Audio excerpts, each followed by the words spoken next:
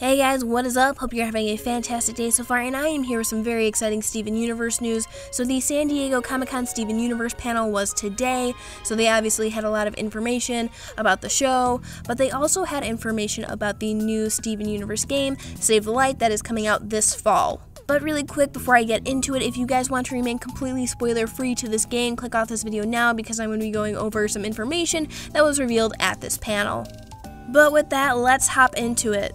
So for the most part, the trailer just shows us things that we've already seen, a couple of locations, and that's about it, but we get to see that Greg is in fact a playable character, and then we also have Stevani. So this is two characters that we already knew about from the 20-minute gameplay that we saw at E3, but we do get some new characters here. So here we have Sardonyx. So we knew that fusions would be in the game, but this is the first fusion other than Garnet and Stevani that we have seen that will be playable characters. So we have Sardonyx here, and it looks like she has a wheel that is basically her fighting move or her fusion move, and it looks like it can either give you like a chest or heal a teammate, or it looks like Garnet and Pearl may unfuse, because since they're already fused, maybe it'll be like a penalty. Some luck would increase. It looks like they have some elemental stuff with the snow there. Attack and defense up and down. Star points and stuff like that. So it looks like it's kind of like a luck-based game show kind of battle mechanic here. So that's pretty cool that we actually get to see another fusion. And then next we have Opal. So yes, Opal is here. Everybody wants to see more Opal. So this is during a boss fight, and I'm curious if fusions are only available during boss fights, because we know that Steven and Connie fused during the boss fight for that particular area, and then here it looks like it is another boss fight. So I'm curious if fusions are only available during a boss fight here. But she has her bow. Really nothing notable here. We just see her fire off her arrows to attack the Duke of Strawberries here, and that's about it. So nothing really specific in terms of her ability or her fighting mechanics. And then here's the big one. We get a new character, so Squaridot. So this is a Peridot, except instead of having triangle hair, she has a square hair. And then a gem on her left eye.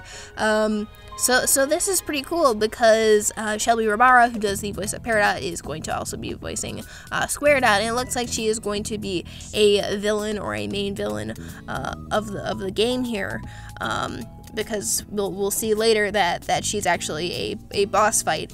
So it'll be interesting to see if Squaridot only shows up in this game, or maybe she will show up in the show itself, because we know that Save the Light follows the storyline of the show.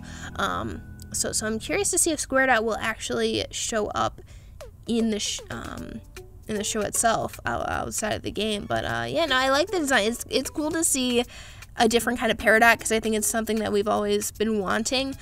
So it's cool to actually see one, you know, even though it's in a game, it's cool to see another Peridot, especially with how beloved Peridot is, and just to like see the limb enhancers again is actually kind of nice.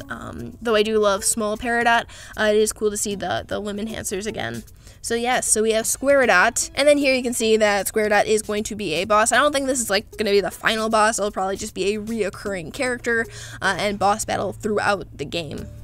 And then lastly, probably the most exciting news is that Peridot is now confirmed to be a playable character in the game. So I believe that there are 8 playable characters in the game, but correct me if I'm wrong. So we have Pearl, Garnet, Steven, Amethyst, Peridot, Greg, Connie. So there's one more playable character, and I believe there's also going to be a DLC character, unless the 8th character is the DLC. I'm not quite sure. So we have one more character, at the very least, that will be playable in the game, if we're not counting DLC as additional characters. So yeah, so some pretty big exciting stuff for this game. I've been pretty hyped about this game for a while now, and seeing this trailer has definitely increased the hype, especially with seeing the different fusions like Sardonyx and Opal is really exciting, and also that we have Peridot and Squaridot as a new character and villain, so that's pretty exciting. But yeah, so let me know what you guys think in the comments below, what you think of the Save the Light game, what you think of the fusion mechanic, about Squaridot, about Peridot being a playable character. Let me know all of that in the comments below, because I would love to hear it. But thank you guys so much for watching. Be sure to like, comment, and subscribe for more Steven Universe related content, and until next time guys, take care.